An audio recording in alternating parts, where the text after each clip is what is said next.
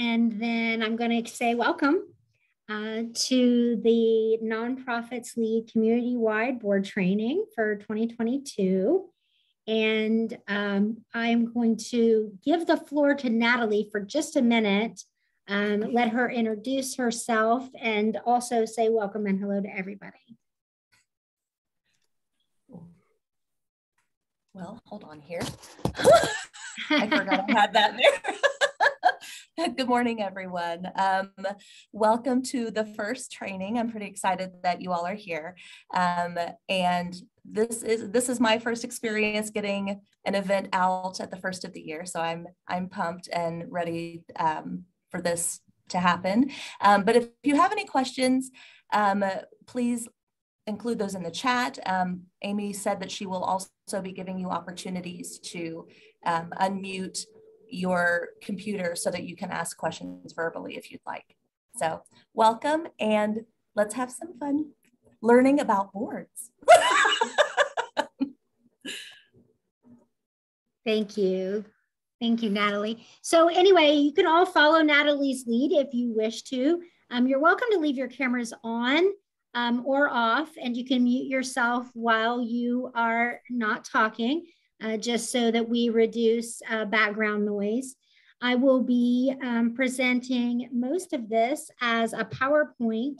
And as Ben pointed out earlier, this is also a good time to have lunch during the next couple hours. So we'll take a break whenever it feels right, but please feel free to come and go as you need to, as far as making sure that you have food and water, or take any bathroom breaks that you need to as well.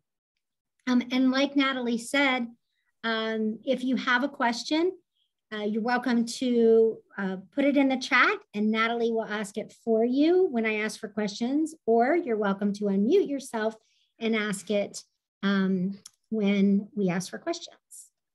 So I am going to go ahead and without further ado, share my screen.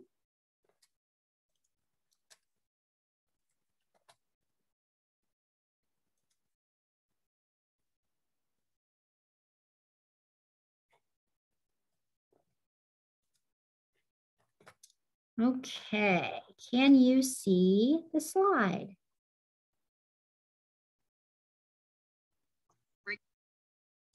Yes. And you can still hear me? Yes. All right, so that's wonderful. So again, welcome to community-wide board training. And this is part of the mission of Nonprofits Lead, to make sure that we're creating a community of caring and engaged board members in the Mid-Ohio Valley. It is part of what builds strong nonprofits, which is our mission, to make sure that you build the capacity in the areas that you need. And we know that boards are not only critical to the success of nonprofits, but they're sometimes considered a weakness in nonprofits, and that's not just a Mid-Ohio Valley thing. That's as a whole. It can be tough to find good board members who have the time to engage, and then also to keep them engaged. And so, again, that's one of the reasons why we have this training. So I want to welcome everybody here, and that's why we have the training. In this training, we're going to talk about what nonprofit boards are supposed to do, right? Because everybody wants to know what we need to do on our board. Are we all doing the right things? Then we want to talk about what is expected of individual board members or the board as a whole. And then a little bit about what are we supposed to talk about at board meetings. And so we're going to go in depth on these areas and make sure that we cover all the basics, but it's still the basics as far as techniques and maybe diving deep into running meetings or diving deep into legal responsibilities. Those things are going to come in later trainings. Those deep dives are going to be done later this year or next month and the month after, et cetera. And Natalie and I will brief you on when those trainings are going to happen as soon as we can at the end of the training. Here we go. Got to make sure that my little button is working. So who's in the room could we take just a minute to say, unmute and say who we are and what organization that we're with. And I'm going to go ahead and stop sharing just for a second so that we have a moment to do so. And you're welcome to come on camera or stay off camera as you like. Alvin, I see that you kind of decided to go first. So there, I'm Alvin Phillips. I'm the Executive Director of Habitat for Humanity of the Middle Valley, and here with 3 of our board members. That's so exciting. So, yay. Yeah. Okay, so who are Alvin's board members that are here? Me. Hi, Rachel. Hi. Rachel, I think I remember you took another a training we had for boards a couple years ago when we did a board development series. Did you not? Yes, I did. It was great. Great. We also have somebody, Amy Cumpson, that isn't able to unmute right now, and I totally understand that. Anybody who prefers not to or can't unmute, you can put a little introduction in the chat. And she is the current board president of Spark Imagination Science Center in Morgantown, West Virginia. So we welcome Amy, and it's really fun when we do these Zoom trainings and we're able to get folks from a larger part of our region. We really appreciate it. Anybody else want to introduce themselves or their organization? Let me back up for just a minute because Rachel introduced herself, but Carolyn Garrity and Shalene Shrewsbury are also board members for Habitat. And we have another staff person here, Ben Bradley. So, well, welcome although everybody. I know any of them are welcome to introduce themselves, I just wanted to give some shout out to our Habitat board members. Right, it's a little bit of a Habitat party. And I saw Mark Zimmer is on here. Mark, how are you today? I'm good. Sorry about being a few minutes late. Just busy schedule, I guess. I'm Mark Zimmer. I'm the Director of Rescue and Restore. We're a human trafficking coalition for Washington County. Well, welcome, Mark. We're glad you're here, and we hope that we can help you get the information you need to help your board be stronger. And we have another introduction in the chat. Jim Rainey, Vice President of the Washington County Behavioral Health Board, and Nicole Raber, board member for Consumer Counseling Credit Service of the MOV. So what a great group. Thank you everybody for taking the time to introduce yourselves, and we're really glad you're here. Nice to get connected. I'd like to spend a couple moments to do that just so that you can network with each other, even though it's a little awkward on Zoom. You'll remember names and faces maybe a little bit, or when you see each other again, hopefully at Nonprofits Lead annual conference in May, you'll be able to say, hey, we had board training together, and strike up a conversation. It's always a good idea to get to know some more folks from the nonprofit sector in the Middle Ohio Valley and beyond. So we don't have to go through all this because we're not in person and it's too awkward on Zoom to do so. So let's talk about our training outcomes for today. Because this is Zoom, and I know that the majority of you have been on boards before or for a while. I'm going to really think about this more as a conversation than a training. But so I want to encourage you to add where you can add.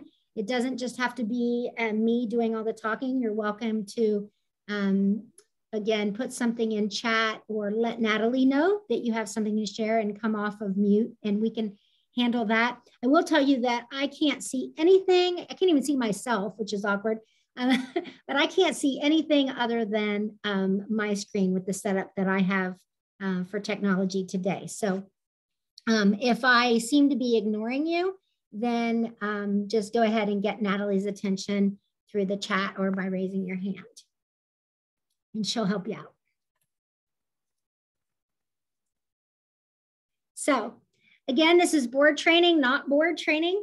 We want to make sure that you're engaged and getting what you need out of this. And so please engage, ask questions anytime you want to. And also, these are the things that we're going to cover. We're going to talk about boards. We're going to talk about the benefits of the board to the organization, and then also to yourself, to being on a board, and what the building blocks are of a board and some best practices as we go through. The main thing we're going to focus on is the 10 roles and responsibilities of board members. That's what's really going to create the bones for the knowledge and for the systems that you put together in your board of directors. We're also going to cover the 3 legal duties of board members. However, like I said, we're going to have a little bit more in-depth training on legal duties in a future training, which I'll talk about at the end. Also, we have a little bit of networking. Like I said, it's kind of awkward on Zoom, but please, I want you to feel free to share questions, experiences, ideas, challenges, things you've done that were successful. Always feel free to share something good or to ask a question of me or the group, or both. So we're going to skip individual expectations as a come off mute activity because it's a little awkward and it takes a while. But I'd love to have you put anything in the chat that you really want to get out of today's training. I think it's a good place for you to start, even as a thought exercise for yourself.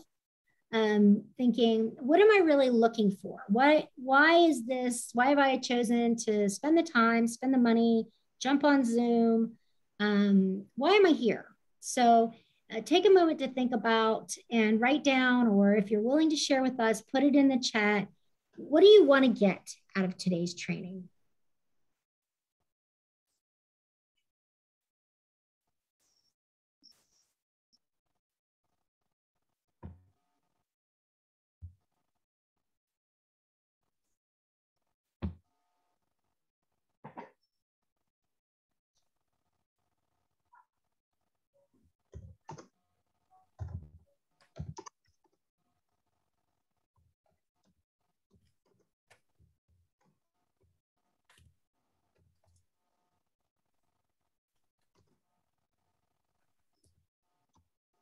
Tools for acquiring and maintaining engaged board members. That's the secret sauce, isn't it? Absolutely. Becoming a well-rounded board member. Always great to brush up on previous training. Exactly. Mark's explaining that he has limited experience. We understand you got to start somewhere, but board service is really admirable service to your community. So it's a great thing to do. Ben shares that he works for an organization that has a board that they answer to, of course, and is a board member for a local organization. And so hoping to understand how organizational leaders and boards best work together. Another secret sauce for sure, as far as working together. Nicole wants a refresher on board responsibilities. Jim's saying how to assess and improve board operations and our culture. All great. Oh, great. Alvin's going to cheer on our board members who are attending. Alvin, you're a great cheerleader for all of us, for sure. So anyway, I appreciate all of you sharing those things. I feel like those are all very appropriate goals for our session. And also we're going to talk about, as Ben points out, what is a board decision and what's an internal leadership decision. We have a section where we talk about kind of those roles and responsibilities. And sometimes those things go back and forth depending on the size or type of the organization, but there are some clear lines. So great. Thank you all.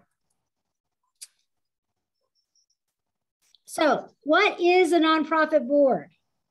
You have a series of handouts.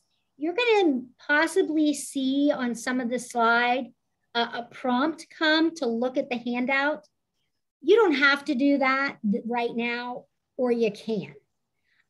That's totally up to you whether you feel like it's distracting to look at another piece of paper or helpful to look at another piece of paper. You've got those, they're yours to keep in PDF form. And so if you'd like to just sit and listen to the sound of my voice and watch the PowerPoint, you're welcome to do so. But you're also welcome to check out each resource as we go through them. You'll get a copy or a link to this recording afterward as well, and the PowerPoint. And so you'll be able to go back and kind of compare and contrast or access the resources along with the PowerPoint at another point in the future as you wish. And so you know what's right for you as far as learning style. I just wanted to point out that you have those options. So a non-PAREFA board is an organization's governing body. It's required by law in order to be a nonprofit. It sets the mission, the strategy, and the goals of the organization. Those are big things, right? Board members have fiduciary responsibilities to ensure financial accountability for their organization. And again, we're going to go into that in more detail, as well as mission, strategy, and goals. But that's the big picture on what a nonprofit board is. It's a heavy lift. So first of all, I like to talk about the benefits of being a board member, because we don't have enough board members. Almost every nonprofit executive director or board chair or anybody on the executive committee of a board tells me, how do we get good board members? We're still always looking for board members. And so I like to remind people that there are benefits to being on a board. And so if you, again, are so moved, you can type in the chat, what do board members get out of being on a board? And what do you get out of being on the board that you're on? What are the benefits or advantages that you experience?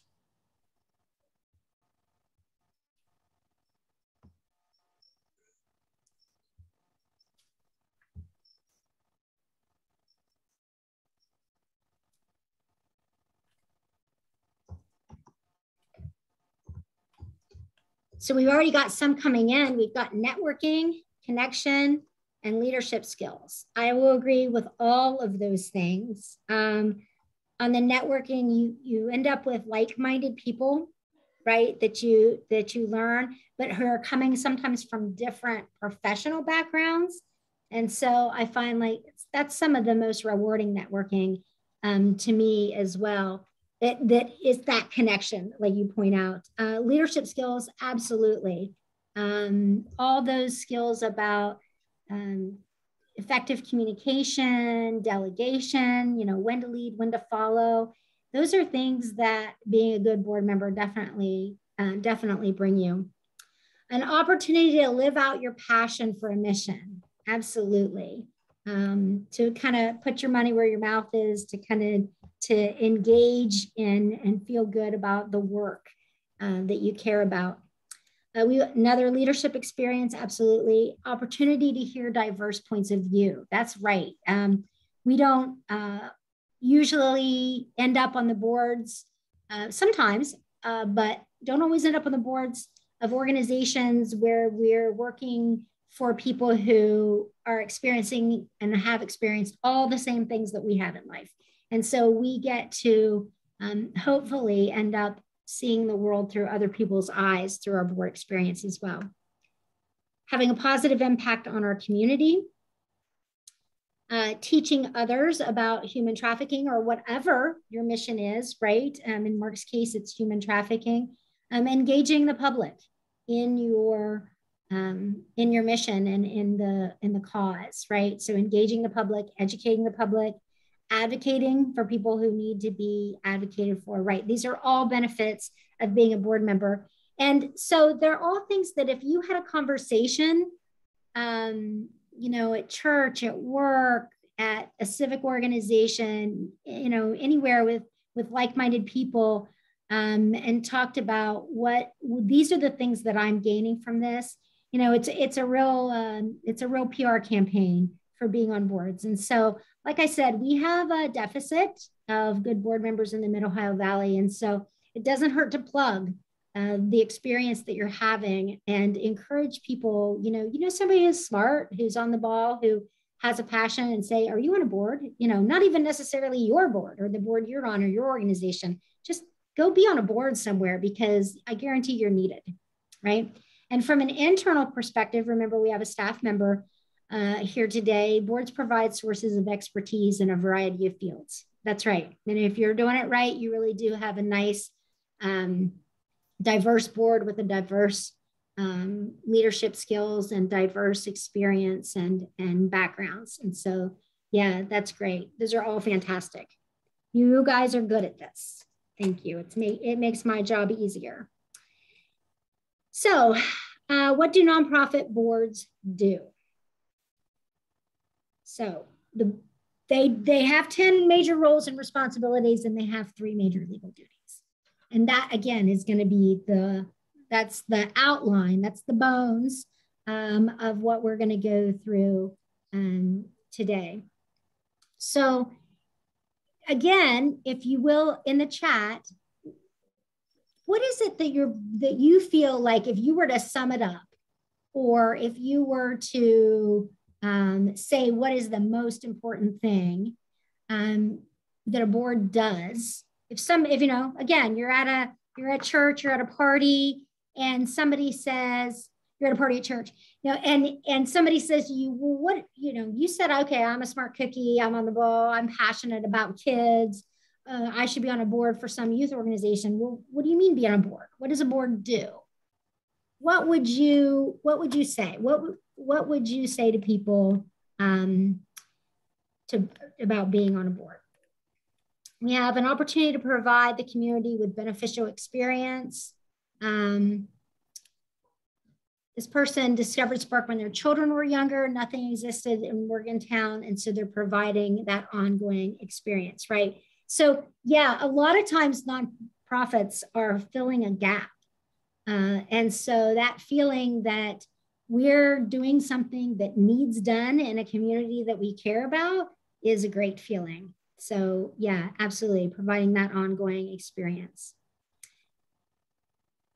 Providing overall guidance and oversight for the organizational direction, where we are going, what we are doing, and why. I love that. And that feels kind of high level governing. And yet I know, because I heard some of what we were saying earlier, there's also kind of this team member feel to what boards do. And we're going to talk a little bit about that kind of governing board versus working board feeling, and where those lines are and where they can be. And so thank you. Any other input on what nonprofit boards do?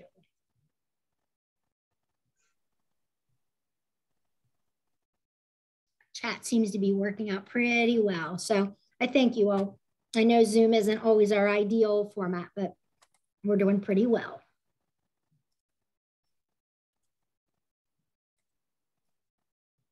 Hire and evaluate the executive. You're feeling that, aren't you? Do you feel evaluated, Alvin? Yes, that's one of the top 10 that we're going to talk about, because definitely hire and evaluate the chief executive. And whenever you hire and evaluate somebody, you'll hear me say this again when we get to this section, but you also are supposed to provide them with what they need to do their job. So that's what boards do. There are boards who are working boards with paid staff, and boards who are all volunteer organizations. For all volunteer organization, the board is often providing the only leadership or the majority of the leadership. Yeah, absolutely. So board roles differ a lot based on the organization and the type of organization, size of staff, if any, that kind of thing. You guys are all pretty savvy. So we're going to unpack those roles and responsibilities and listen to your questions, your concerns, your ideas, and any great practices that you have, because I know some of you are on boards that have some practices that are worth sharing. So, number 1, determining the mission and purpose. So, interestingly enough, a lot of boards miss this. And by miss this, I mean people come in to an already existing organization to be on the board, to an already existing board, and this mission and purpose is kind of taken for granted. In fact, it may be unstated. It may even be unwritten. I've talked to people who have been on the board of directors of a nonprofit organization and never actually seen the mission statement. or don't really know the purpose of the organization. They can tell me about programs. They can tell me about fundraisers. They know what the organization does, but they don't necessarily know what its mission is.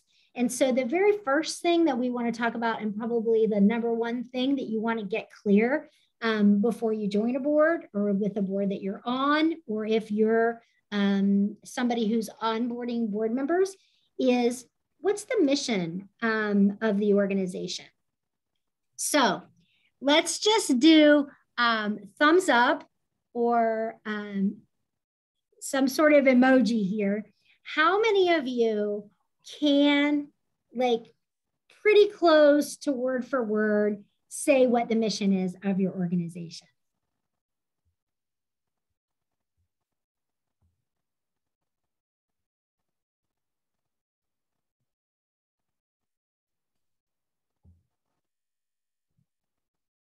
Do we have a majority? So make sure that your mission becomes kind of front and center to what's happening in the organization. So Alvin says that his is at the top of his board agenda every month. So the agenda for his board meetings, he puts the mission statement at the top every month.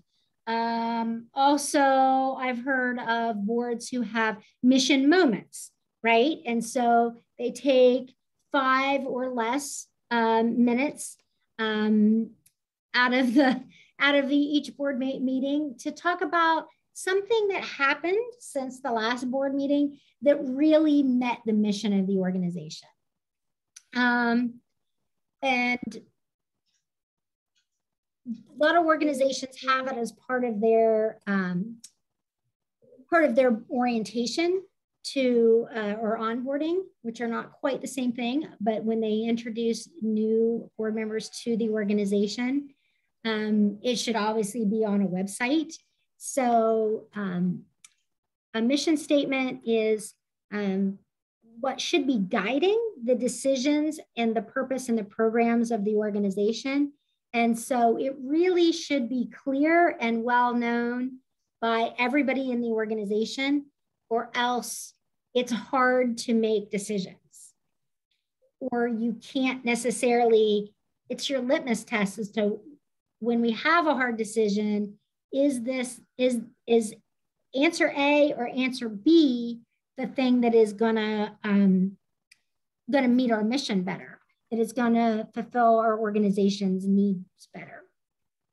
Jim says that they review their mission, vision, and operations during their strategic planning at least every 2 years, and they put their mission and vision on the back of their meeting agendas. Right. So again, trying to keep it in the forefront. But you know, I have noticed on a board that I've been on for a few years now, that we have somebody in the organization on the board who's always willing to say, wait, let's compare this to mission. Wait, you know, like, I feel like that's just her statement she's going to make every time before we make a motion or take a vote is, you know, let's compare it to mission. And that's not a bad role to have of somebody, you know, on the board of directors, or it's probably just a good habit to have everybody also have, you know, in their heads that how does this compare to our mission? It's also your most important PR and marketing tool. And as I kind of alluded to earlier, and we're going to talk about more in depth later, it is the job of a board member to be a public face of the organization. And so, and also it's probably are called on to help make some decisions, even if they're just where to direct resources about public relations and about marketing. And so knowing that mission and being able to communicate it and get it out there in effective ways, and also knowing how well it's known amongst your constituents, amongst your staff, amongst your donors, amongst the public or the community that you're operating in, that's all very important. So your mission statement If you choose to revisit it, which isn't a bad idea with your board of directors, should be recognizably yours, right? Make the world a better place isn't necessarily a mission statement, even though you do. It should be memorable. It should be repeatable, so not crazy long, and it should be working for you in the stage that you're in right now as an organization. And just about everybody who is part of this conversation right now knows that Nonprofits Lead uses the nonprofit life cycles model as kind of a lens or a tool to look at nonprofits and their natural growth and cycles as they develop and as they develop capacity and build. And so the reason why we say working for you or working for you right now is we know things change. Communities change, needs change, technology changes. And as the needs in your community and of your constituents change, it's possible that a mission statement changes. And so that's kind of one of the common myths amongst nonprofits is that, you know, this mission statement that might have been written in 1952 is still the best mission statement for us right now in 2022. It might not be. And so taking a look at it, like Jim shared, on a regular basis, making it part of what you're doing strategically, making it part of your decision-making is definitely advisable. And as a couple people shared, you can put it on agendas, you can put it on everything. You can put it on the wall, right? It can be everywhere. And so make sure that we're talking about boards today, make sure that board members know the mission statement and really live it, breathe it, believe in it, are working toward it. You know, one of the questions of reasons why somebody was taking this training today was because they want engaged, that word engaged board members. And like I said, that's gold, right? Is that engaged board member. The engaged board member is the board member that knows the mission and is connected to that mission. And a lot of times people get on your board because they're already connected to the mission. So you're keeping them connected. Other times you need to make that connection through those mission moments or through inviting them in to be part of programs, et cetera, et cetera. So questions about mission statements and the role of the board when it comes to defining, knowing, creating, and living the mission statement.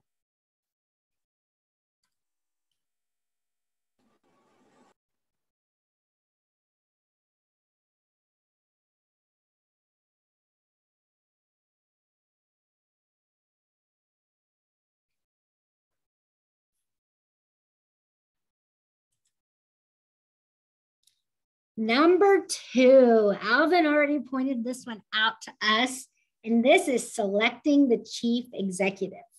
Now, there might be somebody with us. In fact, I know there is at least one organization that's with us today that is an all volunteer organization as of yet. That's where you are in your stages of development and growth. And so you might have the temptation to say, this doesn't apply to me. We don't have a chief executive. We don't have any staff.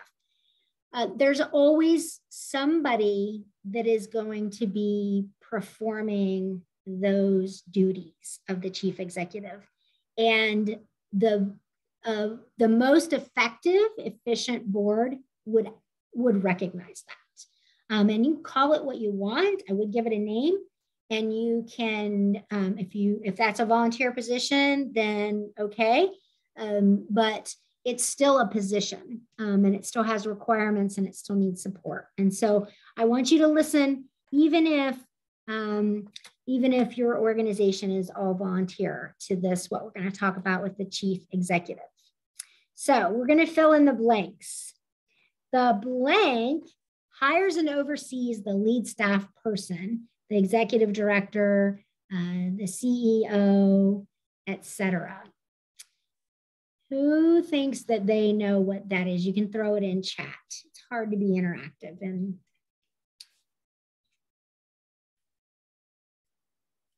the executive committee, very good. Yep. The executive committee, for those of you who may or may not know, is typically a committee that is on the board made up of like president, vice president, treasurer, secretary, depending on how the bylaws are written. And so, yes, it is the board that hires and oversees the lead staff person. Next question. Who hires and oversees the management and the other staff? So now the boards that hired, let's say we've got an executive director. Now who's going to hire and oversee management and other staff?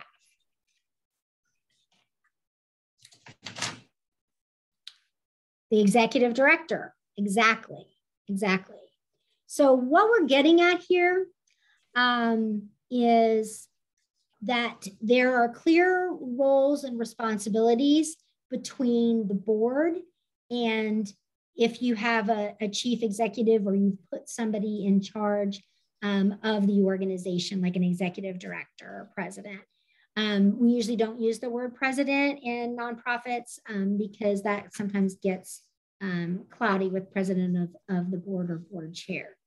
So the board hires and selects and hires and supports the executive director, CEO, and then that person is hiring and overseeing the management of the other staff.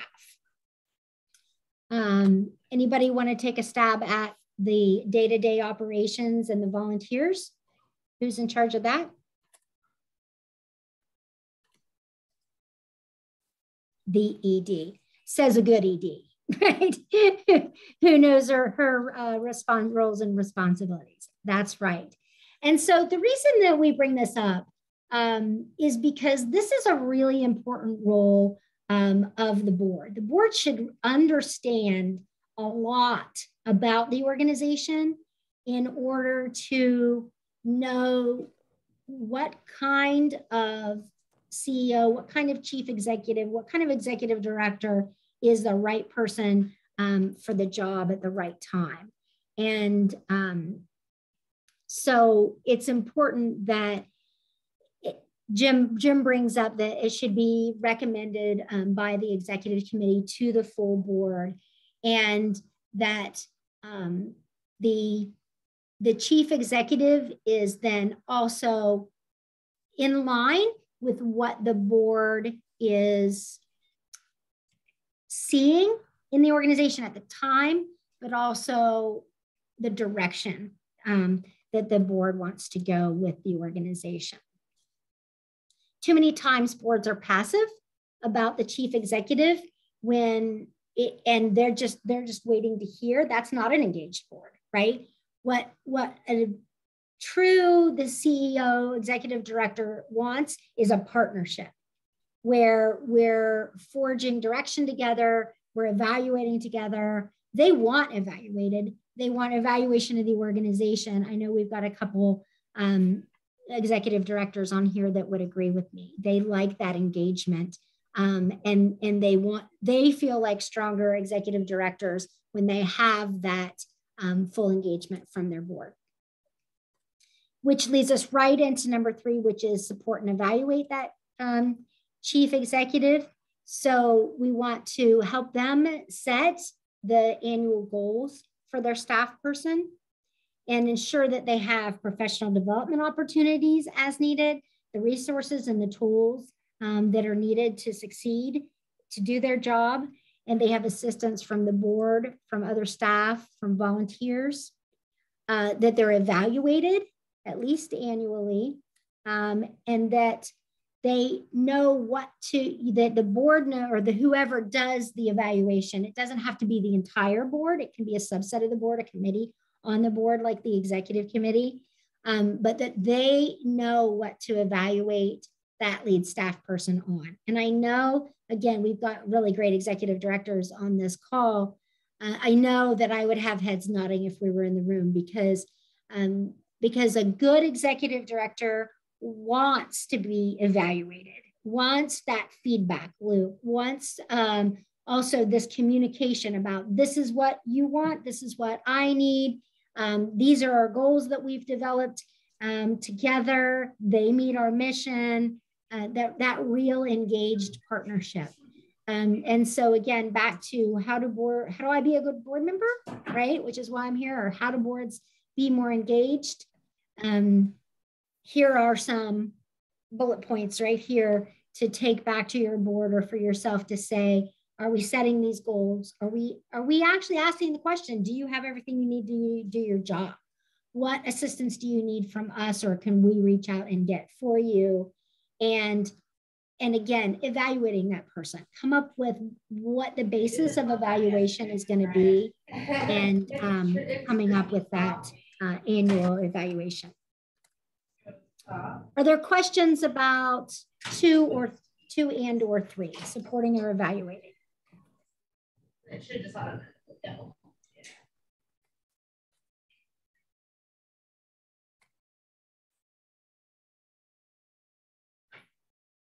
Anything in the chat, Natalie? I didn't see anything. They're pretty good. Oh, we got somebody that needs muted. Here we go. Gotcha. No worries. All right, any questions about selecting or evaluating the chief executive?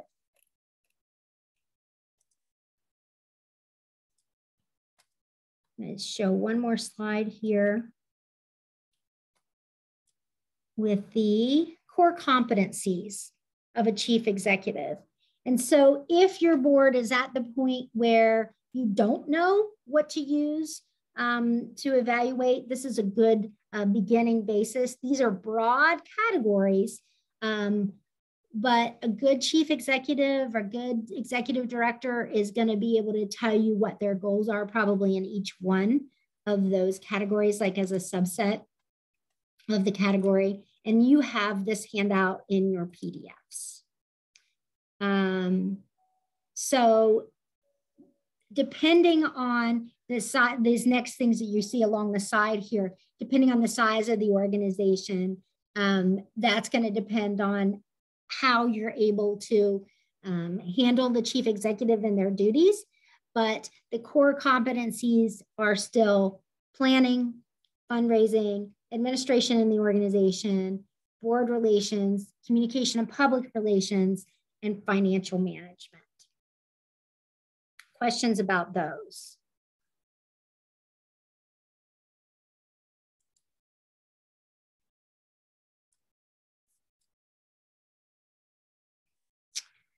Okay, so number 4 of our 10 roles and responsibilities is to ensure effective planning. So what planning activities does your board do? Hopefully your board does many. Again, the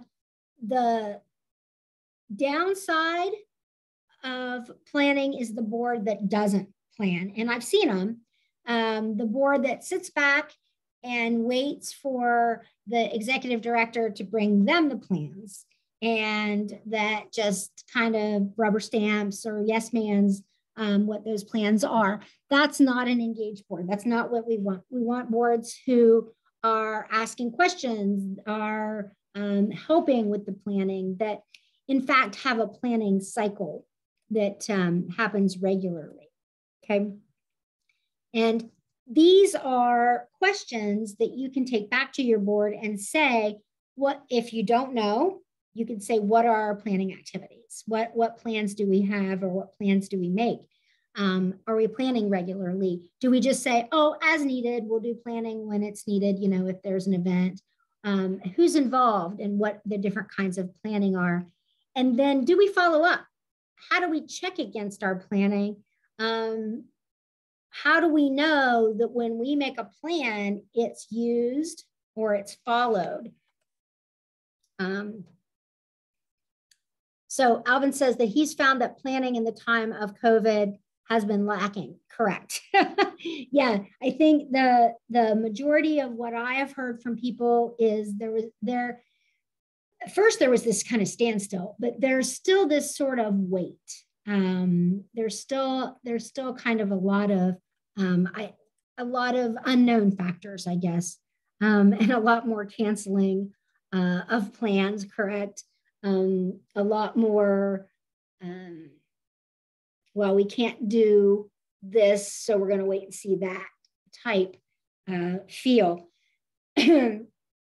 So maybe this is a time, if a board is feeling like we can't do the planning that we would normally do, which would be an engaged board that was feeling that way, then maybe the time now is to ask the board to engage in other ways. So maybe it's assessment instead of planning.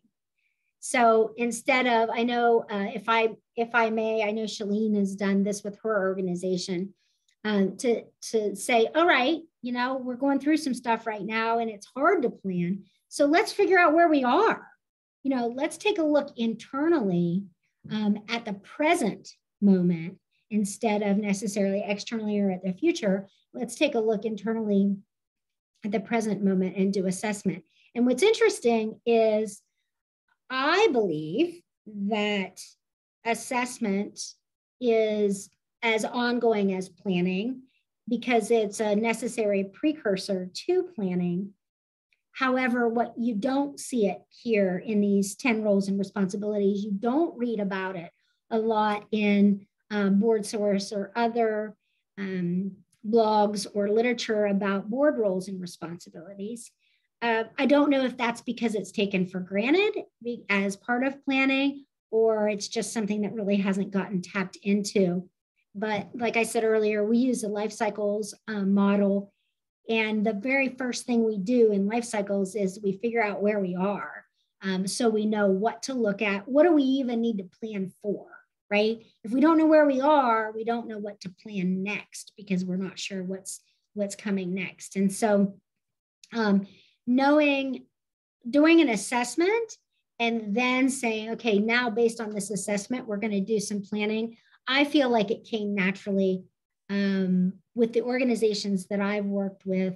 Anytime we did an assessment, whether I was part of that organization or acting as a consultant to that organization, anytime we did an assessment, we immediately, like just naturally bubbled up things that we needed to plan for, things that we needed to improve or do or watch for the future. So take this, add assessment to it, and then take that back to your board as a good way to engage. And, you know, there are people, depending on their Myers-Briggs or other personality type, who love planning, who just love to plan. They have that future orientation. And so, you know, again, tapping into what the way to engage board members is to tap into what they love, to get to their why and why are they there, right? We talked about mission. And so, but what's their connection, their personal connection to that mission? And then what is it that they love to do? And one of the best pieces of advice ever is not only just to tap into what they love to do, but to actually ask them what that is, not to assume. And the example is, don't assume just because somebody's an accountant that they want to be your treasurer. They might want to be the person who sources the chocolate for the big event or something like that. That might be rewarding to them. And so be sure to ask what your fellow board members want to do to engage. And then if you're a staff person, you know, engage your board members in conversations about what thrills them, about, you know, what skills do they don't get to use in their regular life that they might get to use by being on your board? What connections do they have that they want to tap into, that kind of thing. And that'll help with the planning as well. So number 4, ensuring effective planning. Are there questions or any input? Anyone want to share good practices that they've used, or any input or wishes or questions, anything at all about planning for your board? This is a lot to chat, so I'll just say it. Hi, Shalene. Hi. I absolutely love planning. I think that is something that I get excited about. I think in my personal life and professional life, it's something I've just realized. I just feel calm when I'm planning. And I feel like, when there's a plan to move forward, it just, I don't know, it takes some of the stress away of all that you have to do in the planning process. But what's really helped for us here at Consumer Credit is I'm evaluated based off of goals that I set with the board's input each year. And then the accomplishment of those goals align with, or I should say those goals and the accomplishment of them align with our strategic plan. So it's like, it starts with that strategic plan. My goals each year are based off of that, in the step-by-step process of here's when we think we might have this goal accomplished. And I'm reflecting on this because I just had to complete my last year's accomplishments. What did we do? What didn't we do? Where are we now? What do we still need to accomplish for 2022? And it's really, and we just had our strategic planning meeting at the end of last year. So we're setting new ones on top of the old. And it's just a really neat ongoing flow to the process that we obviously have to think about it, but because it's a system we've created, it just flows. It flows for me as the leader of my organization, and it flows for the board as the governing guiding body of our organization. So just wanted to throw that out there because it's really worked for us, and that is how I'm evaluated. That's where my possible raise or bonus comes from. That's, how they can see what I'm doing, what I'm not doing, or what as an organization we need to work on, what they need to support me with further to reach those goals, or to find out why are we not reaching that goal. That's great. And that gives them an avenue of engagement too, right? Because that's a little bit of a digging in, right? Because those are deeper than just the strategic goals, than the personal goals and what you're doing to accomplish them. That lets them have a bigger window into the organization's day-to-day operations. Sometimes my only thing that I think the board gets overwhelmed with is I'm a little too detailed. And I want the steps of the process, and they're like, Shalene, just show us the goal, and that's all we need. So I'm learning to not be so detailed, keep those details for myself and maybe for our staff or our team here. Mm-hmm. So I'm still learning, the ways to simplify that, but I love it. It's literally what, as you said, sets me on fire, and makes me feel accomplished too, and helps me reflect, oh gosh, we did not meet that this year. So we really need to focus on it for next year. Or is it a relevant goal? Right. And that can be evaluated too by the board. Thank you, Shalene. That's all, yes, absolutely perfect. And that's, I think what she said about the details, that's gonna vary person to person, right? There will be board members who might like to dig down into those details and want to share those with you, but others who won't. And so that's a good question to ask, or a thing to know about the different board members. As a board member, though, let me flip it around the other way, and that is, it's a slippery slope how you handle it, though, because if you're a detail person, make sure you have the relationship and rapport with the executive director when you're asking for details, because you want to make sure that it doesn't seem like you're up in their business. Remember, the day-to-day operations are the responsibility of the chief executive, as well as the staff and volunteer management. And so, one of the things, just like assessment, that isn't in our top 10, but is on Amy's list is relationship management. And we had, I think a couple years ago, Nonprofits Lead had a board president, executive director retreat, because we wanted to bolster those relationships and the communication in those relationships. And it was one of the most fun programs I think we ever did, because it is such an important relationship. And all of you board members, and staff members and executive directors, I want to encourage you to have relationships with each other. I know that's harder on Zoom. And if your board meetings are on Zoom, you probably have higher attendance, lower rapport.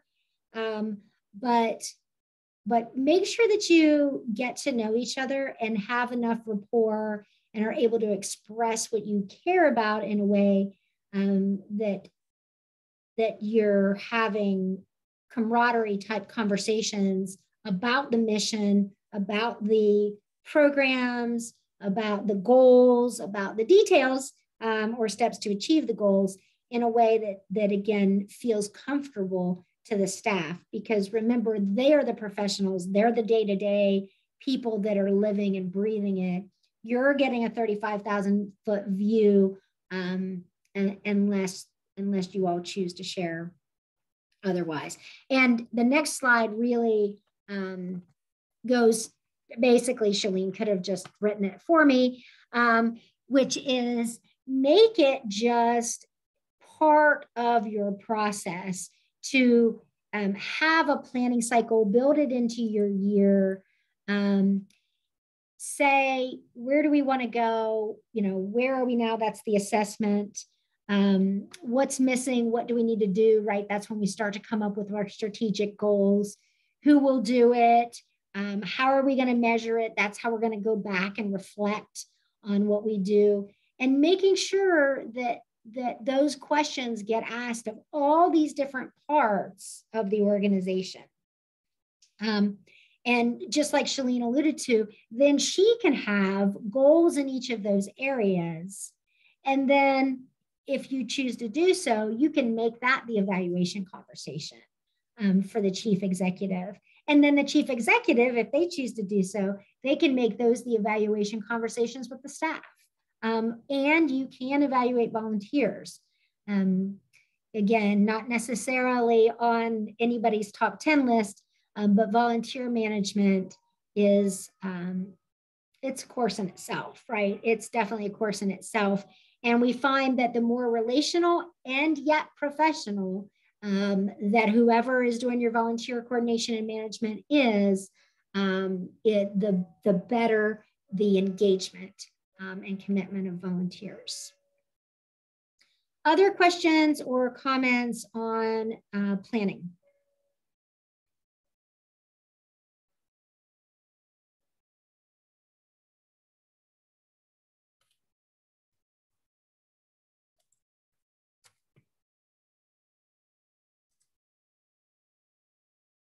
I just heard the clock bing and it made me think that it might be a good time to take a quick bio break.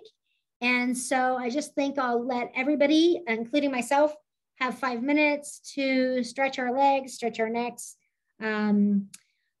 whatever you need to do. If it's lunchtime for you, go ahead and grab yourself something to eat.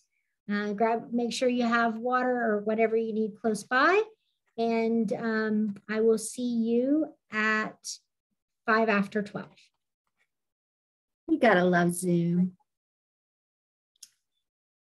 So questions from our first half of from our morning half of the program or conversation. Any questions bubble up while you were on break?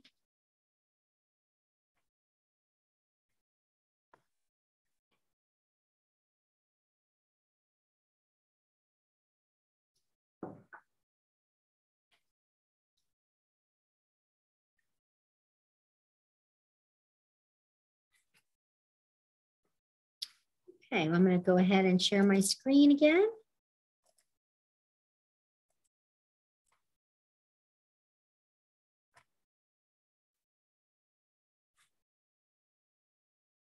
So we had just finished up talking about the roles and responsibilities of board members for planning. And we have a question about the ideal size for a board or the number of members. And that is, That is an interesting question, and it comes up a lot, and it varies. The answer to the question varies depending on the size of the organization and how they're using board members. And so I don't have any way without knowing an organization what would be their ideal size. I will tell you that organizations that are startups who only have like 3 board members, it's not big enough. And I can tell you that organizations that like to give people a board title for signing a check and end up with 25 board members, it's usually too big. And there wasn't necessarily do that. Could have done something else. And so to be specific, more than 3 and less than 25. And I say that jokingly, but seriously. Beyond that, I think you gotta look at, would 7 or 9 be okay for some organizations? Yes. And is 15 or 20 too many for some organizations? No. And so, there are organizations that need a lot of working board members, or there are organizations who need to be more agile. And so the answer is, what's in our bylaws? What do our bylaws say about number of board members? Let's make sure that matches our needs. And then when we assess our needs, we should look at our stage, our life cycle stage, and what are our needs based on that stage? So how much activity do we expect out of our board members? How much time are they giving in addition to the board meeting itself? And how many committees do we need? Committees that you need would be based on 2 things, whether you're a working board or a governing board or some combination thereof. And then whether, as Shalene talked about, the strategic goals and what's happening to meet those goals, whether a lot of times a board will line up committees on the board to match some of the goals that the board is working toward. And that can be whether or not there is a staff working toward them as well. And so that's my answer, not answer to what size should a board be. It's sort of the answer to many questions comes to get you the answer to that one. Okay, so 10 roles and responsibilities. Again, back to number 5, which is to monitor and strengthen the programs and or services of the organization. And the words monitor and strengthen are in all capitals, because it doesn't necessarily say run or perform or invent, create, come up with new ones. Because in some organizations, that is the role of the staff. But a good board should know what programs there are, right? That's part of monitoring is, at least I've got a list. I know what programs our organization has to meet this mission, know how they're connected to the mission, and then know how they're performing. So what do they need, or how do they fit into where our community needs assessment, or where we're going as an organization. And so a good board member, an engaged board member, right, which is what we're looking for, can talk about the programs of the organization and can tell me, if I were to ask anybody, again, at any social event, what our programs are, how those meet our mission. And then in the board meeting, there's probably some key indicators about programs that we're looking for. And this is where really less mature, maybe in this area, boards, they could have been around for a long time, but they might be less mature in this area. Boards are looking at numbers, just flat out numbers. How many people participated in X, right, in X program? So how many did we give blank to? Okay, and that's fine. There's nothing wrong with that. Those numbers are necessary because we want to take a look at growth. We want to see where resources are being spent versus the impact we're having. But what we really want to look at is the impact we're having. And so really good dug in moving forward organizations and boards are monitoring programs based on impact. And so they're saying, what's the real return on investment, right? You've heard of the term social return on investment. Let's introduce that to our boards. What is the real social return on investment that we're getting by having this program, right? Okay, so 10 people came to the event, and got the things that we were giving out. Great, they got the information or they did the things. But what impact did that have? Can we go then in 6 months and talk to them about what they did with it, how it changed their lives, whether there was a difference, right? So it's the difference between Habitat, since you are the majority of the room, let's use you as an example.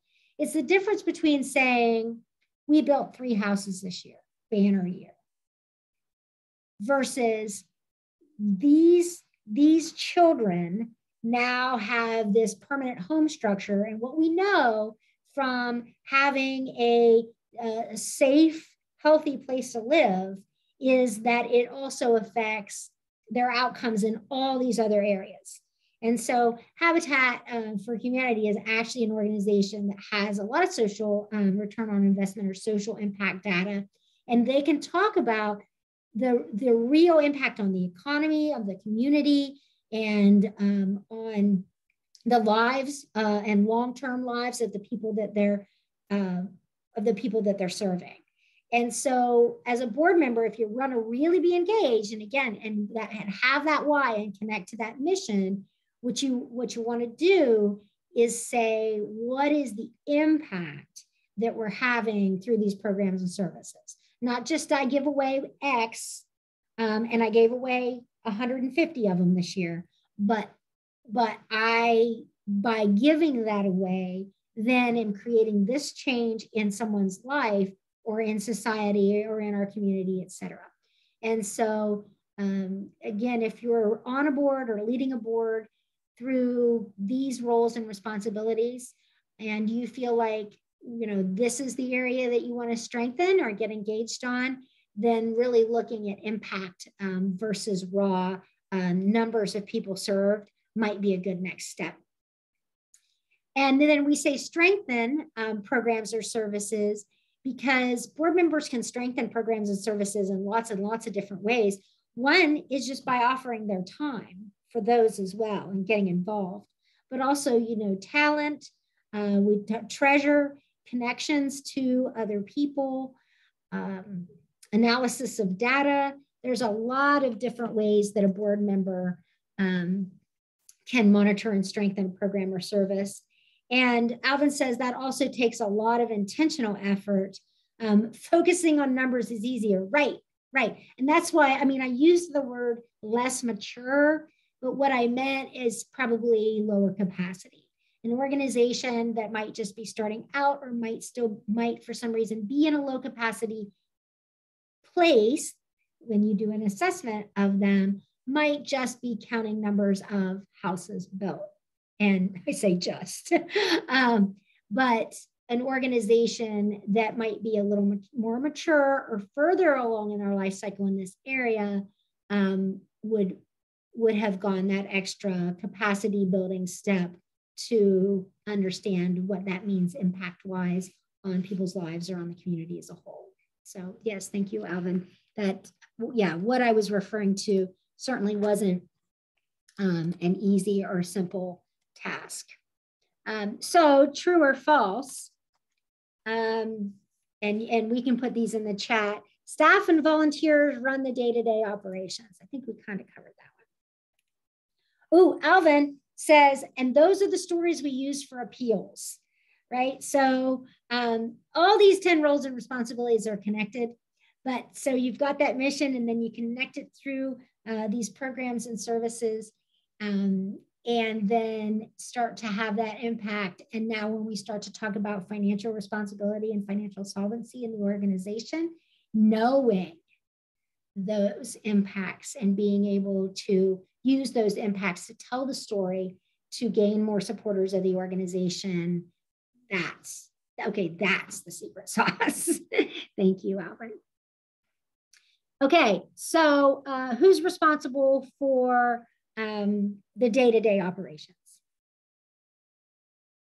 Is that true or false that it's the staff and volunteers? True. Right. Board oversees the lead staff person and may help with volunteers. Their job is to look toward the future. True or false?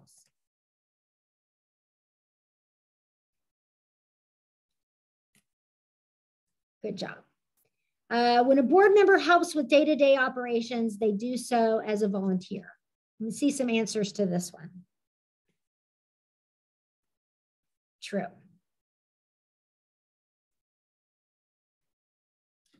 Does anybody want to come off mute and explain what we mean by when a board member helps with day-to-day operations, they do so as a volunteer?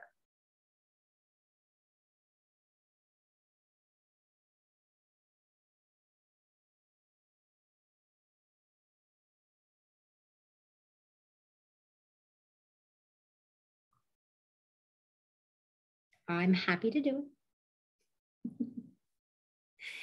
So this is a little bit of a reminding people of their place in the organization. And so there's this awkward, and I think we've got the quote on here later, there's this awkward thing where, board members are volunteers, right? Your board members are not, for the large majority, are not paid to be on the board of directors. And so they are volunteers, and yet they have like some oversight types of responsibilities. And so it is important that, as Jim puts it, individual board members have no authority unless and until they participate in a full board meeting and vote, okay? And that they are the board members, unless, just because you're a board member does not mean you're over any staff or over any volunteers. And so it's a thing that we put in here, and we ask board members to be sensitive to, because you can feel like you're the boss, and when you go into the organization, they can feel like you're the boss. But when you're in there stuffing envelopes for the annual appeal or helping set up for a fundraising event, you're a volunteer. You're not in charge. It's not time to change things. It's not time to second guess the way the executive director is doing things. It's very important that board members, especially those who have staff or a strong volunteer corps, remember when they are in charge and when they are not in charge, and that they're sensitive to the fact that others may be sensitive to that fact. And so we just like to point that out here at this point in the training, so that it falls on the ears it needs to fall on. And that also, for those of you who may experience a situation where a board member comes in and wants to judge the spaghetti sauce at the event, or whatever the minute detail is that they're not responsible for, you can say, hey, I took this training, Amy Elliott says you're not responsible for that. And then you can, throw me under the bus. So board members, remember when you're a volunteer that you are a volunteer, and everybody else can handle it kindly. So my board is a working board. What is a working board? Does anybody want to kind of venture a guess or a definition of a working board?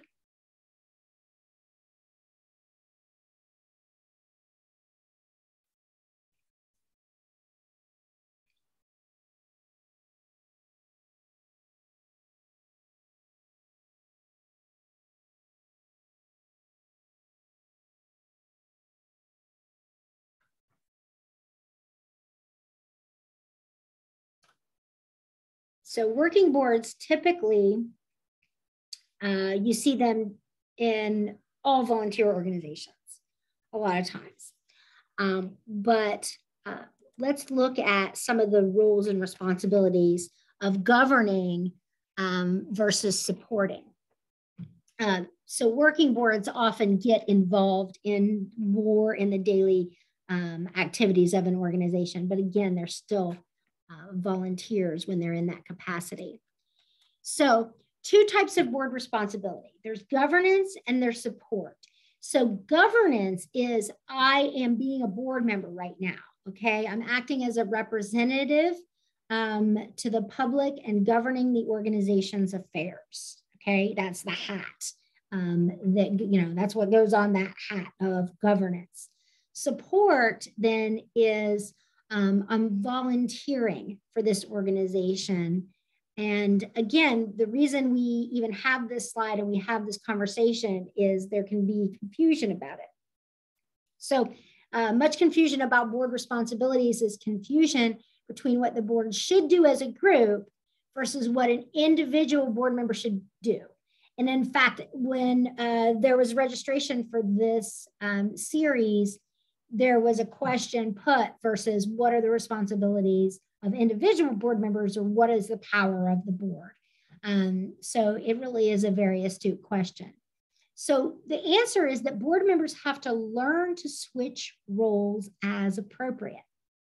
So remembering that, and this is the cute quote, board members are part-time amateurs that are overseeing the work of full-time professionals, and therefore always have to be sensitive to that. So when I'm governing the organization, I'm representing the community's interests within the organization, and I'm acting as part of a larger body, okay? We are the board. And so that's where we get into, we will determine the mission and purpose. We will ensure compliance with federal, state, and local regulations. We will safeguard the assets of this organization. You see, it's that level of governance. We're going to determine strategies and priorities, ensure a realistic budget, right? We do this together. That's our governance. But the board, and especially the individual board members, act to support the organization. And so this is where you are representing the organization's interests to the community. So now I'm acting as an individual or through a committee. So maybe I'm writing a check to the organization. Maybe I'm asking for donations of my friends as an individual, okay? Not overseeing the financial responsibility, but you can see how they dovetail. I might recruit volunteers as an individual. I might go out, and talk at all those social events that Amy's been talking about. I lend my name or my personal accountability or credibility to the organization. So I think all good board members should have some sort of name tag or shirt or hat or something that identifies them as an important part of the nonprofit that they work with. So questions about the 2 types of roles or the 2 types of responsibility, the governance piece versus the support piece.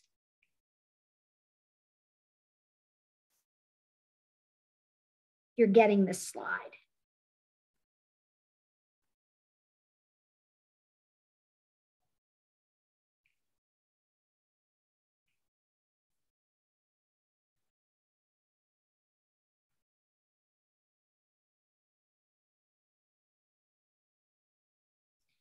Also, everything on here is completely legitimate to expect of board members.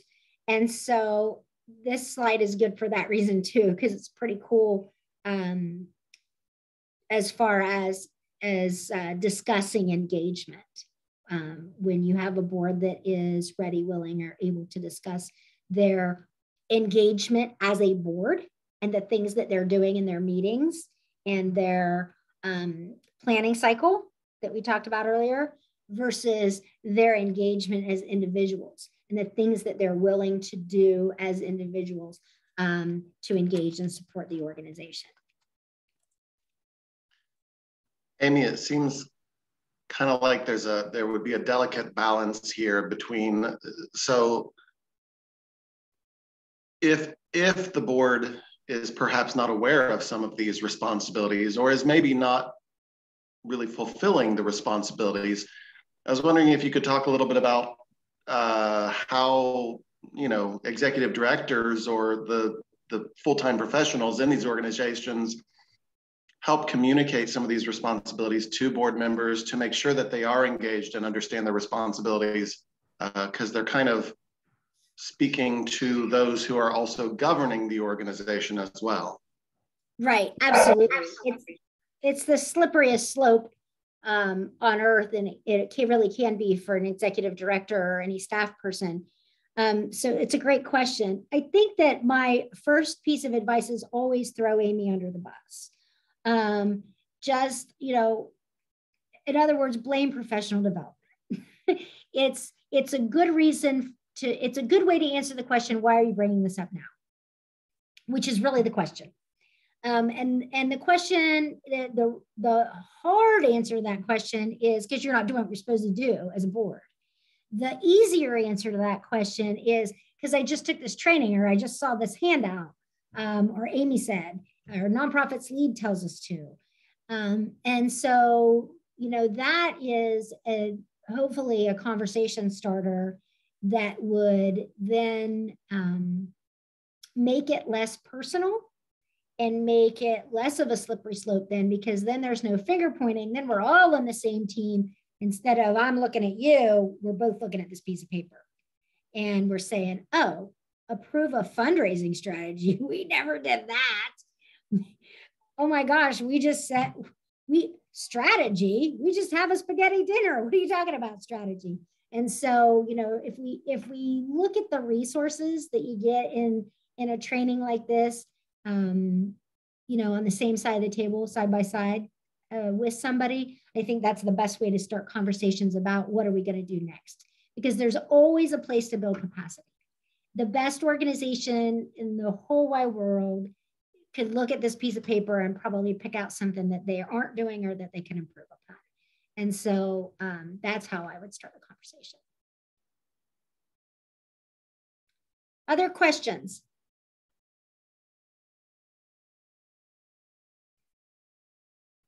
And remember, I welcome, you know, like Shalene did, the things that are working for you, or any other types of input or advice as we go along.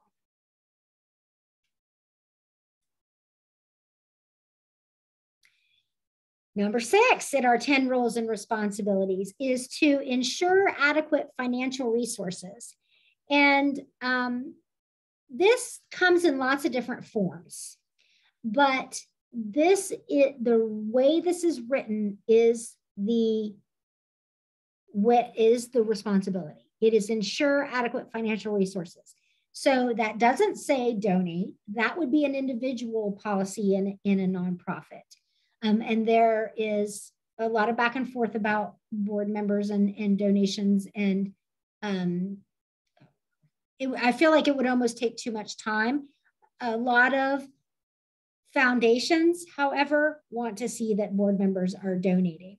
However, from an equity point of view, and the fact that we want a wide variety of backgrounds, including socioeconomic, on our boards, we need to make sure that those donations are at the level that is comfortable for the individual board member and that we accept that. And so what I'll say to board members and to executives is that it's just important that the board, and I'm not just saying the treasurer, don't say I'm not a numbers person, we have a treasurer for that. The board knows what are our sources of income, what are we spending money on, how do those match up, and how do we compare to our goals? If every single board member could answer those 4 questions, then you could say you were really coming along nicely toward making sure that your board was ensuring adequate financial resources. One thing that I have seen, two things that I have seen that are no-nos. Number one is an executive director that is just feeding, like, bing, here's a slide, or here's a piece of paper, we're good. And the board goes, okay, great. And that's the treasurer's report or the financial report at the board meeting. You're going to need to see a little more data than you need to see the source of data. And you need to see more data than just we're okay. And the other thing that I've seen before is a treasurer who puts out a lot of data, but it isn't legible to the average Joe. And that's unexcusable too, because anybody worth their salt, I mean, anybody that's working with the numbers could put it in some format that's easy for people to understand. And I just joined a new board a couple months ago, and I had my first all graph financial report that I'd ever seen. And at first I was like, wait a second, this isn't going to be good enough. And then there were like little key codes about what the coloring meant, and this versus goal and this versus last year. And darn it, if I don't think that treasurer managed to pull it off. And so, this is another way, as you're talking to your board about what you learned today, or as you're looking into assessing where you are or how to engage better. I think one way that board members get disengaged is they think that somebody else is in charge of the finances or the numbers, and they're not a numbers person. I've heard that so many times, it makes me crazy. And so, please ask your board members to just understand, to just be able to answer those 4 questions. How do we get money? How do we spend money? How did the two match up? And where are we compared to our goals? Those would be the minimum that I would expect any board member to know. Any questions or comments, input on number 6? This form on this slide is just one example of what could be 100,000 examples of a way that a report could look.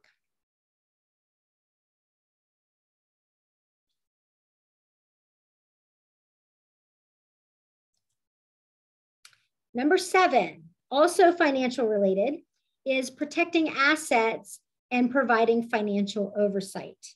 And so this requires the last one, there was just 4 key questions and kind of a knowing or understanding. This one is a little bit more strategic input. And this is one of the reasons why we do like to have numbers people on our boards. So when we take a look at what's the level of diversity, or what are the skills that are represented by people that are on our boards, we do want to make sure that we have some people that understand and are good with numbers. Is that better? So the board should set an annual budget with the lead staff person, right? Working together, consistently reviewing financial reports at each meeting, setting and ensuring cash flow policies, and making sure there are double checks on those policies. We have a friend in the Attorney General's office of the state of Ohio in the Charitable Law Division, and we've had programs with her before where she talks about all the different ways that nonprofits have just trusted people and just not defended themselves with the right number of double checks on cash flow, et cetera. So making sure that you set up a system so that no person is responsible. So see, we say monitoring the CEO's use of funds. That's nothing against the CEO. The executive directors that are here right now are, the 2 of the most outstanding people I know in the world. And yet I guarantee you part of that is they want their use of funds monitored. They like oversight because it covers their bottoms as well. And so if you think of it not as a personal thing, like, oh, I trust, or so-and-so would never, and if it's not personal, it's a system and it is a responsibility, then that's the right mindset to be in for protecting assets and providing financial oversight. I have even been part of an organization where we found out that the treasurer just signed a bunch of checks and left town, so that while she was gone, anybody who needed to could, buy what they needed to. Not really a best practice. Alvin says, and Alvin, for those of you who may not know, I think almost everybody in the world knows Alvin, that he loves getting questions about financials from the board, right? We who are doing what we're supposed to be doing, or in a good team, management spirit, do like to talk about it, and do like to get questions about what's happening, so that we can double check ourselves and use others' resources and knowledge and good ideas. Ensuring and reviewing audits. And if your organization is not big enough that you have to have official audits done, you can do internal audits. Getting the same question month after month and from the same person is a different story. Right. So, so if you're a board member and you're a one question pony, you probably want to figure out how to get that information yourself, or why you think you need to ask it repeatedly. Shalene says, I love how Alvin suggested a side meeting to help us as board members to better understand the financials. Right.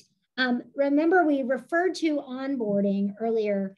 And, when you bring a board member on, it's your responsibility to, as the rest of the board, or as the board development committee, or as the board president or executive committee, depending on whose lap you put it in, to make sure that the board member can be a good board member. And part of that is saying, this is how we present financials, and this is what we expect as far as review of them.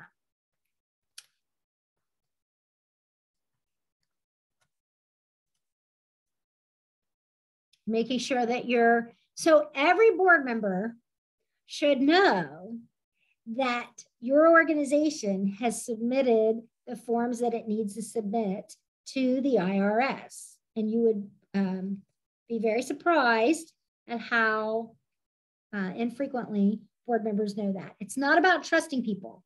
It's about knowing that there's a system, that there are requirements in place, that we have a system to meet them, and we just need to check on it. Okay. So questions or comments further about protecting assets and providing financial oversight?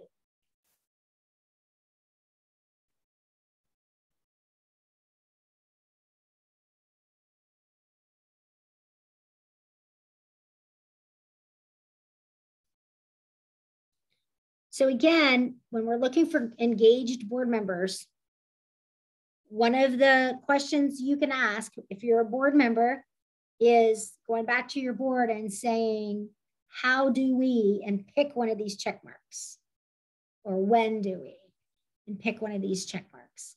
How are we engaged in this piece?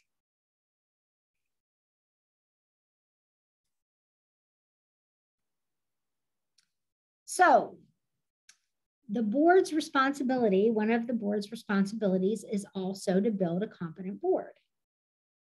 And this is also one of those that gets often put onto an executive director to find us new board members, or just, is more random and less methodical and planned out and intentional than it should be.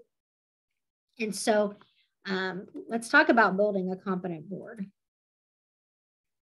Board members should have some sort of why, internal connection or passion for the cause or the mission. So it's something they've experienced themselves, they've been connected to, they care deeply about, they see as in their community, some sort of connection to it. They should also have some sort of skill, resource, expertise, something that is valuable to the nonprofit. And as we talk about board diversity, which this would be the bullet point under which we should talk about board diversity, I will just say that nobody should ever tick just one box, okay? So we don't bring somebody on just because they're an accountant, or just because they're a person of color, or just because they have XYZ life experience, or just because they're a woman or a man or whatever. Everybody, I guarantee you, I try to prove me wrong, has something else to offer than one thing. And so always make sure that when we talk about what do we need to develop, to build out this board, and in your handouts, you got an Excel board matrix. That's just an example, just a start. It's one I made up to help teach students about board diversity and board composition. But when you have that conversation, to know that, okay, person Amy probably has, well, no, she has these resources, she has this talent, she has this background, she has these connections, acknowledge somebody, let them tick off lots and lots of boxes, and then look for, what do we need? And again, it all melds together, like Shalene said earlier about, we start with our strategic plan, which could actually start with assessment of the organization and or community. And then we go into individual goals, and then we can, then we go into the goals for the organization and the individual goals. And so now we can talk about, well, then what do we need on our board to do those kind of things too? So if we have a mission and a vision, what do we need the team to look like? So a good engaged board is a board that would feel like a team, and everybody would feel like they had a piece of the puzzle that was needed. They should have a basic understanding of legal requirements associated with a nonprofit. It doesn't need to be beyond this couple hours introduction. And they should have the capacity to serve. One of the problems that we have in it, and it's actually been proven through research in the Mid-Ohio Valley, is that we have an aging board population. We have a lack of diversity in our board population, and we have people that are on, most of our board members are on like 3 boards, if I remember the data correctly. And so we want to make sure that we are getting people that truly have the capacity to engage in the organization and give their time, talent, and treasure to it. And so you've got lots of follow-up documents to this one, because really this could be a conversation in itself.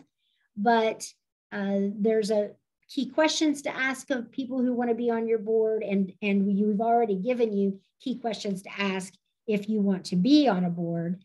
And then there is the board orientation and board responsibilities and structures, about how you need, if you need committees, term limits, et cetera, so that you can recruit the board members that you need, onboard them, and then keep them engaged as you need to do so. So questions or comments from anybody about building a competent board? Like I said, I feel like we could have an hour or two to ourselves on this one, just on building the board and on recruiting and training. But are there any specific questions, comments, best practices? Anybody have any input on this one?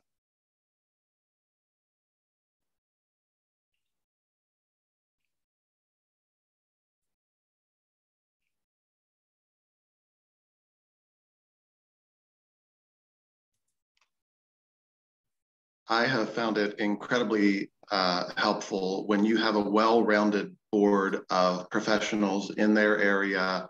It's great to have an accountant or an attorney or a banker or an HR professional, because so often in nonprofit organizations, particularly smaller organizations, you don't have those people on staff. So to have that expertise available to you on your board of directors is so wonderful, an asset to have.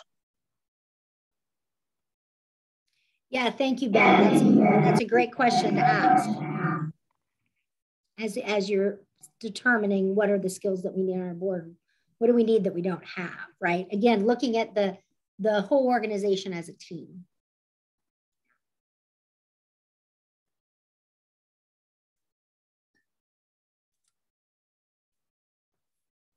And also kind of managing board members rather than taking them for granted, focusing on retaining them by appreciating and involving them, making sure that they were oriented well when they came on the board, and that recruiting is done in an intentional way, I think was the best thing to say. You all have this slide. Really, the idea is just that retention will come through these other steps and making sure that these things are done on an intentional level, right? Even if it's by somebody else that's on the board.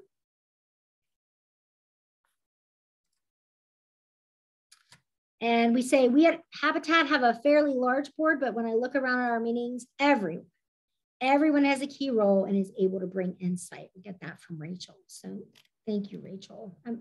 Yeah, I know Alvin has been very intentional about helping that board, helping build out that board and building that competent board. Okay, so number 9 is ensure legal and ethical integrity. And there are 3 legal duties of board members, and they are summed up as care, loyalty, and obedience. And so this would be a great thing to remind your board of. And that is, care is paying attention to the organization's activities and operations in what would be considered a reasonable amount, right? So earlier when we talked about finances, I said we wanted to make sure that the people didn't just push the treasurer's report aside and say, I'm not a numbers person.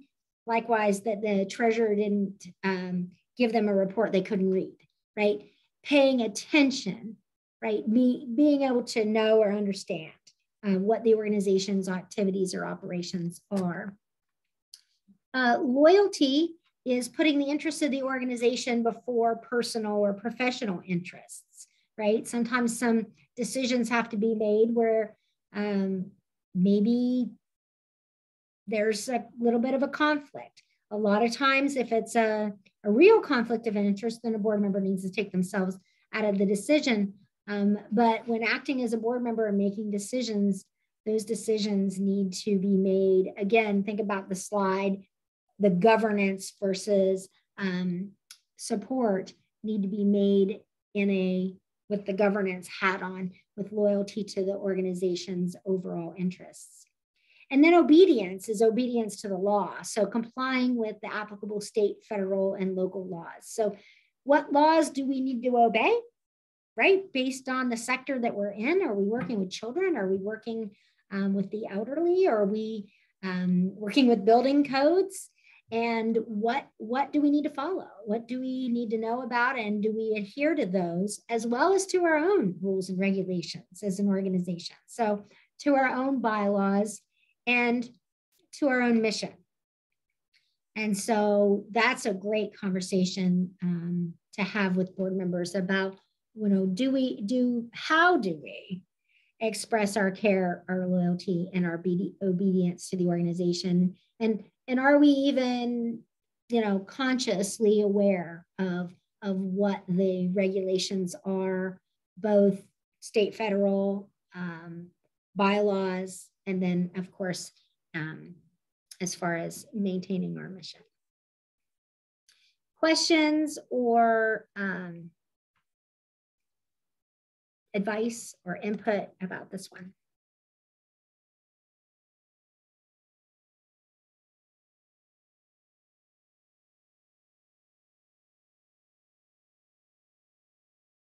So the checklist here is just the, you know, again, the conversation piece, right? Or the, what do I do as a board member to enable to fulfill number 9.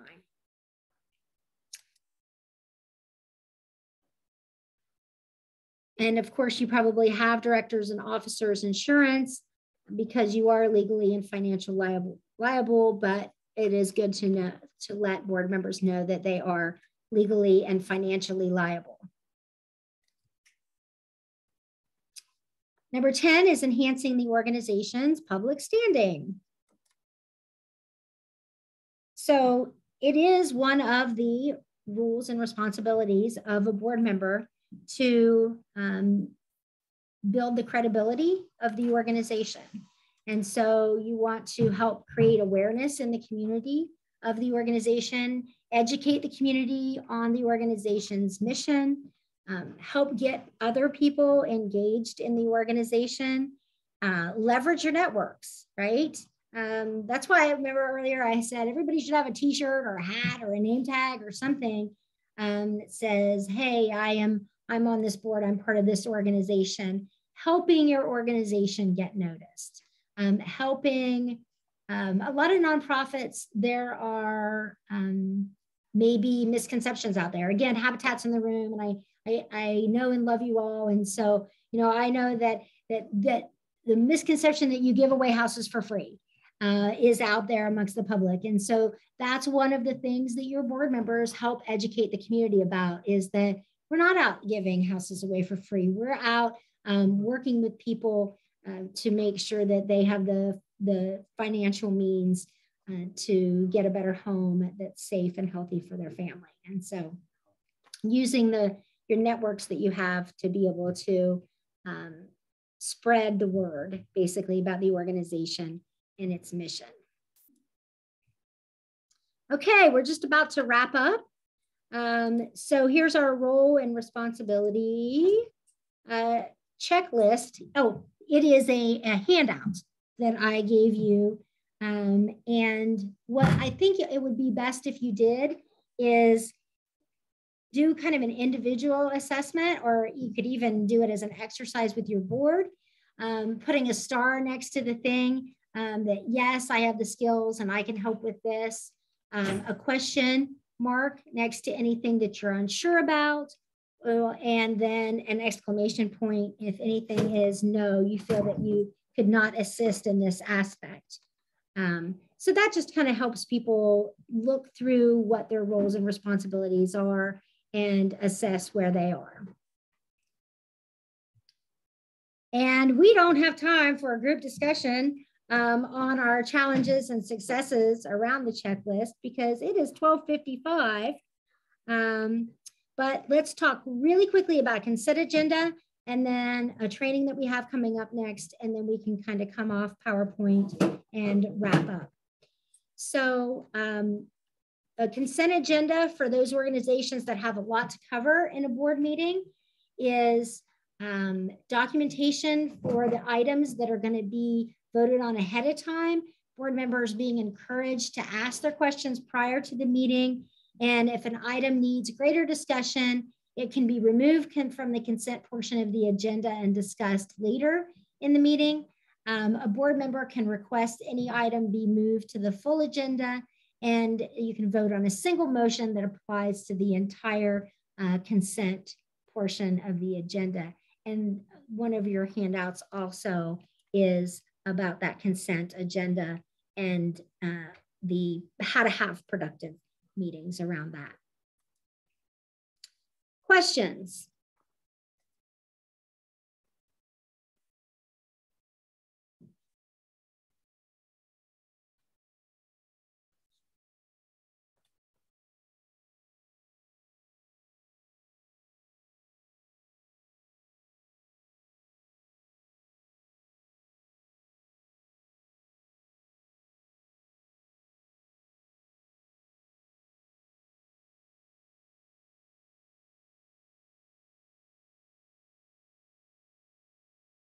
So one question we have is, do we offer training on Robert's Rules of Order?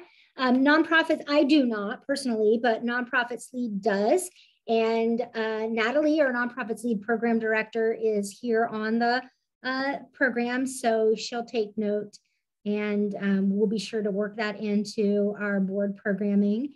I think we've got a program coming up but this first half of the year that's going to cover more about productive meetings.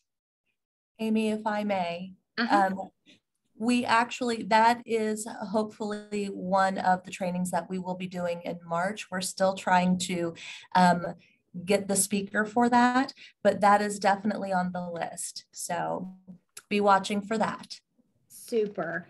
And I have, let's see, I have one more slide then that is continue your training with us, right? So we do have, I refer to our friend Beth Short, who's in the Ohio Attorney General's Office, Charitable Law Division, and she is going to be holding a training for us February 2nd and February 16th. Natalie, could you tell us a little bit about those trainings? Are they the same thing like these three are repeated, or is it two different parts of a training?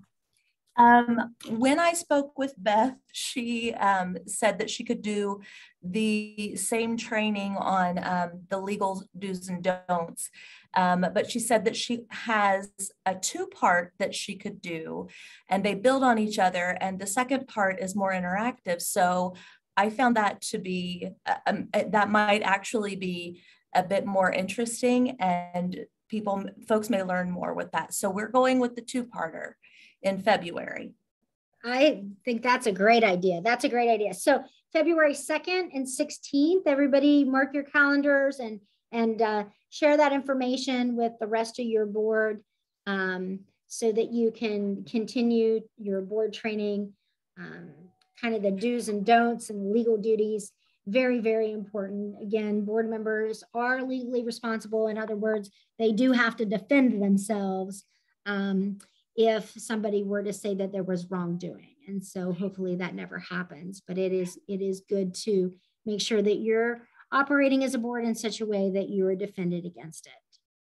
And Amy, one other thing, Amy had suggested that I reach out to Beth and tell her that there will be folks from West Virginia there, since she is from the state of Ohio, so that she could follow up and do maybe a little bit of research on the West Virginia laws. So I did contact her to let her know. So Great. Do not feel discouraged. Please attend. She will be looking up that information as well. Great. Great. Thank you, Natalie. And I know she will. I'm sure that there are huge discrepancies between the two states, but just for her to do a double check and know where there might be some small differences, I think that would be helpful to the folks that are based in West Virginia that are in the room. All right, well, it's 1 o'clock, and I promised that you didn't have to listen to me any longer after 1 o'clock. And so if there are no other questions or no other input, then I will have to sign off and say goodbye. Thank you, Ben. Goodbye, everyone. Thank you, Natalie. Thank you, everybody, for being here. Make sure that you're on Natalie's mailing list and that you continue to stay in touch with Nonprofits Lead.